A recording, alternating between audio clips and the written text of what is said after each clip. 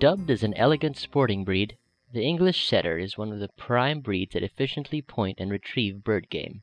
This dog is in the same family as the Irish Red and White Setters, Irish Setters, and Gordon Setters. The term "setter" is used to describe the dog's almost sitting position when it has found game. Its fairly long pendant ears, legs, and tail are heavily fringed with velvety hair.